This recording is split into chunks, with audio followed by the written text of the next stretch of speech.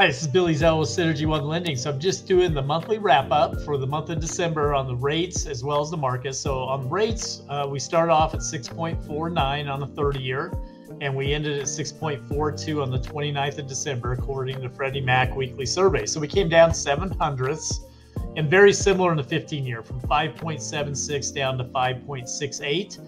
And, keep in mind, Fannie Mae and Freddie Mac have a projection at 6.2 by the end of the year. So I'm saying pretty flat rates this year with slight improvement. Now, there are some folks in our industry for another reason to think we'll have a bigger drop, maybe a 1%. I hope that comes true. I'd love to see that. So let's talk about list to actual sales. So in 2021, in December, you had to go 1.52% over ask on average to get the property. It flipped this year to 98.38%. So in other words, we're more than 1.5% under average ask for the actual close price.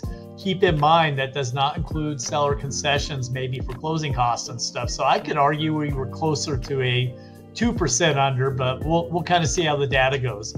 We had more listings carry over in 22 than 21. So we had 4,757 units compared to 1,477 a year ago. So and a month ago we were at 6,253. It makes sense the inventory would dry up because a lot of people kind of take stuff off the market. Let's talk about average increase in value in 2022. Some people thought we were flat or down. At the end of the year, close price to list price, we were up 2.33%. So if you take the whole year, that was the average.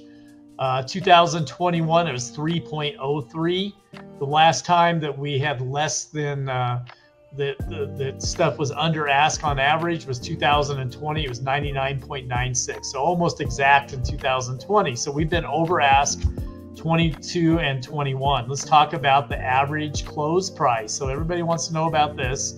680,000 in 2022, up from 385 in 2021. So we had a big, we still had a big jump in values last year. Median price was 588 versus 521 in 2021.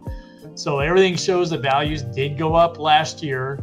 I'm kind of guessing a flat market this year, so maybe we'll go up 1%, is what Zillow has us at. And I believe Lon Welsh had a class with me. He used to own Urecastle. -3 to +3% was kind of his just guess. So we'll get a better idea here over the next couple months what's really going on with the market.